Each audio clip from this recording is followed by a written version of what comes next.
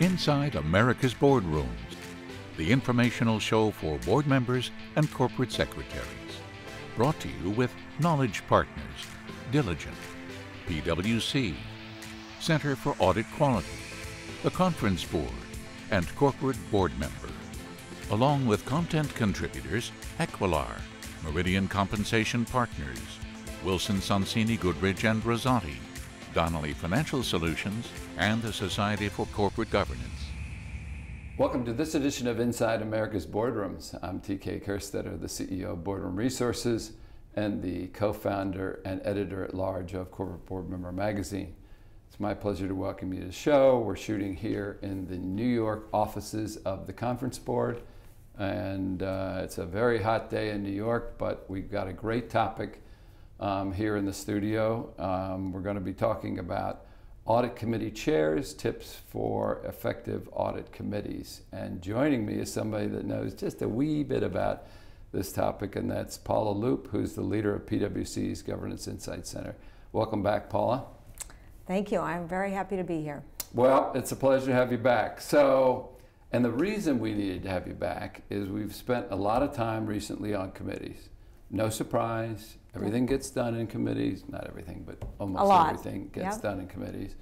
We've been talking about new committees, we've been talking about cyber, we've been talking about comp, certainly NomGov, which is on the rise. But I sort of feel like we've ignored the audit committee just a little bit because of all this other stuff. That's probably a good sign, because that means that if you remember back in the Sarbanes-Oxley days, all we did was talk about the audit committee. That's right. So they've got their act together, okay? But it doesn't mean that we can ignore it or let it go. So I saw that PwC put out a publication, and you did a blog on how effective audit committees and how chairs can be the difference. So that's certainly what I'd like to talk about. So let's talk about the audit chair and why they can make a difference and why it's important. Yeah, so the role of the audit committee chair, I think, is really important. It's first of all, you talked about the fact that a lot of other committees are up and coming, more going on, but the audit committee, remember, for most boards, they're the longest committee meetings, right? And sometimes they go over, so we need to talk about that, try to prevent that from happening. But long committee meetings, a lot of stuff on their charter that they have to get through. So lots of really important topics that have to be covered. I think the other interesting things about the audit committee chair that are really important is they've got to have some really pretty deep relationships with a fair number of individuals at the company. So the audit committee chair is usually the primary relationship with the CFO, with the lead audit partner for the external auditors, with the head of internal audit, and even with the head of ethics and compliance. And those are good insights that the board needs. So that audit committee chair really needs to develop those relationships. Obviously, the chair reports back up to the broader board, and also the audit committee chair helps work with the other committees on different matters. So, for example, I know you talked about the comp committee, but the comp committee decides executive compensation, but usually using non-GAAP or adjusted non-GAAP numbers that aren't audited. So they really need to line up with the audit committee chair to find out what kinds of things the audit committee has thought about related to those numbers to make sure those are good. And then also the other hot topic is culture, company culture. The audit committee has a lot of insights about company culture. They usually get the insights from whistleblower lines, the activities around compliance and internal audit. So they've got some good data points, but so do other committees. And so linking those insights and see if there's any themes or trends there, I think, is also really important that the audit committee has to do. And then last but not least, probably the most important thing about your audit committee chair, I think, is they have to have a really good risk radar.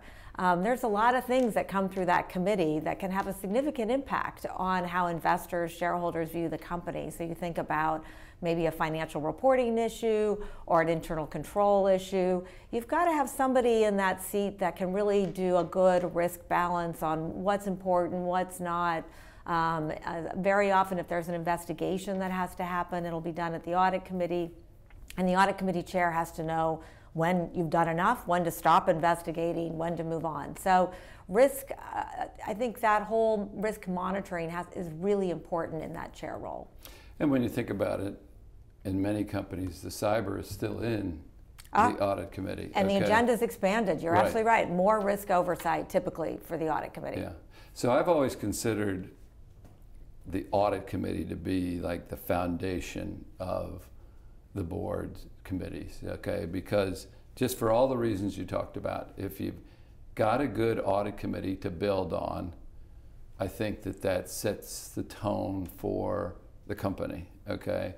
So it makes it, and we believe this about every committee, but the chairs of these committees make an enormous difference, okay? They do work in between, they set the agendas, they really, so when you're a board, you're having to make sure that you find the right person to do that. So audit chairs are important. So with all your research and all your experience, what tips do you offer the audit chair in your publication and again in everything that you've been producing? What tips do you offer so an audit chair can improve the effectiveness of the audit committee? Yeah.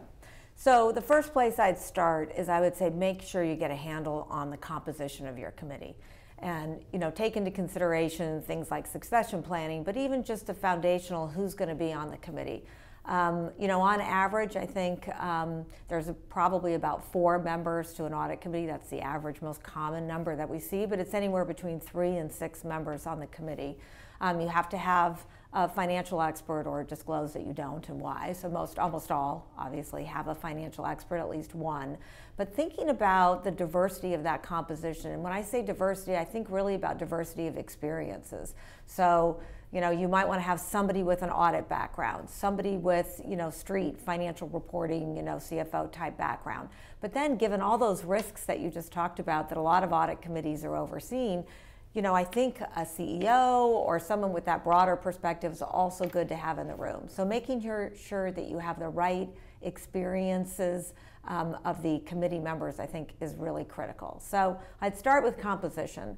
The next big trick area, I guess, really most of the rest of them are all around planning and organizing. Like I said, there's a lot of stuff on the plate. In the last couple of years, that plate has expanded for this more of the risk stuff. So making sure that you're really lined up with the charter, you know what your agenda is going to be throughout the year. You're developing relationships with these key management folks that are going to be important to the committee throughout the year. And that takes periodic meetings and doing things beyond just your board sessions. Another important thing to think about is pre-calls before the audit committee meeting. So on average, probably about 8 audit committee meetings a year, some telephonic, some in person, probably a blend. But having those pre-calls before the audit committee meeting with the key players from management and with the lead partner from the external audit firm are really important to make sure, 1, you understand the materials, 2, you understand how they're going to present them, what insights they're going to provide. Are there things you want to pull out from the presentation that you think are going to be really important for the committee? Where do you want to focus that? And again, it really helps to build that relationship and that trust between the two. So pre-read or pre-calls are important. Pre-read materials are really important.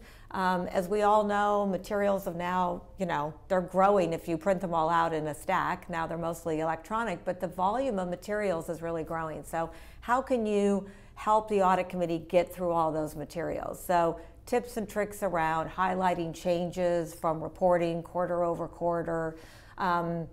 Maybe for people like internal audit that's reporting or the head of compliance that's reporting, can you get to some sort of dashboard reporting that's easy for the committee to focus on things? So I think really going through the pre-read and trying to find better ways for the committee to get through it, digest what's there, but get to the meat of the issues, the things that you really want them to focus on before you get into the room. Then when you're in the meeting, right, you've got to run this thing pretty efficiently. And I mentioned earlier that audit committee meetings are long and very often will go over. So you want to try to get them to run on time. And so that means really organizing the sessions, keeping the process moving through, preventing the presenters from just reading the pre-read material back to the committee, but instead focusing on themes, trends, highlights, really important things that you might not have gotten out of the dashboard, if you will, but they can bring in experiences from the past or whatever and provide themes to the committee. And then the last thing around tips and tricks that I would say, or two more things, is use of executive sessions and private sessions. So private sessions, again, are those where you have a private conversation with one of the presenters. Executive sessions are just when the committee members need to have a conversation. Right. And that should happen a couple times a year over a variety of topics, but it should happen occasionally. And the last area would be that proxy disclosure. You know, that's one thing that we really do encourage audit committee chairs to take a fresh look at every year. Make sure you're getting out there with some good, transparent information about all the great things the committee's doing so that the shareholders and investors know what's happening. Yeah, I think boards are getting that slowly but surely. Every year, there's significantly increased disclosure in many areas, you know, board evaluations, committee operations, whatever. So it's still going to take a little bit for, you know, as more and more people get accustomed to reporting out and disclosing that stuff. But so I want to get back to the chair. Yes. Okay, because again, we both know how important that is. So in your experience, what is the stumbling block to a board not getting the right chair? Okay, meaning, is it a succession thing where they brought members on and they weren't thinking about who was going to replace them? Is it something where you got to make sure that somebody is current because it's changing all the time? Digital transformation is affecting things. So what, from your experience, what do people not get right in the process to make sure that they get the right audit chair? Yeah, and this comes up a lot. I mean, I get calls when people say, oh my gosh, our one financial expert on the board, something happened to him and now we have nobody. We're in a panic. We need to find someone. And you think, well, how could you possibly have gotten into that situation? But I think it is. It goes back to succession planning. It goes back to, we still see boards that really only have one named, because again, we're only seeing what's disclosed, but one named audit committee financial expert. You know, most of the time, if you look at the bios, there's probably more than one in there, but they really are only disclosing the one. So thinking about making sure you're really comfortable every day with that you've got one and you've got a spare just in case you need it. So, so I would say the succession planning and the robustness of, or the depth of what you've got on the committee are things to make sure you have in place. The other thing that we're actually seeing more and more of is transition thinking. You know, how do you transition when you know you have an audit committee chair that maybe is going to move on or going to retire or rotate off? How are you transitioning the new person? And we're actually seeing more often than not, it's an audit committee member that goes into that role. And if so, they're part of the committee for a full year so they can see a full cycle before they actually take on the chair role. That's obviously the best way to do it. But recognizing in advance that you may have to do that succession and having some depth lined up is really important. Yeah. So I think we've done some shows in the past on transitioning that chair position, so that should be in our library. So how can people get a copy of, we got about 15 seconds left, so how can people get a copy of the audit effectiveness that you guys have produced? Please go to our website, the PwC Governance Insight Center website, and you can find all of our things categorized by committee, and go under Audit Committee and you'll find all of our great Audit Committee Excellence series, and this is just one of the thought leadership pieces in that series. So there's a whole slew of stuff. Well, Paula Loop, thanks again for joining us. We had to make sure we get that audit committee back in its rotation. Yeah. It's still got a lot on its plate, so that's it for was a good sure. plan. So I appreciate your time. And that will conclude this edition of Inside America's Boardrooms. We hope you enjoyed the show. We'll be back again next week when we take another look at a critical topic that'll help you be a better board member or committee member. So we'll see you then. Join us again next week for Inside America's Boardrooms. Brought to you with Knowledge Partners, Diligent, PwC, Center for Audit Quality, the Conference Board, and Corporate Board Member, along with content contributors Equilar, Meridian Compensation Partners, Wilson Sonsini Goodrich and Rosati, Donnelly Financial Solutions, and the Society for Corporate Governance.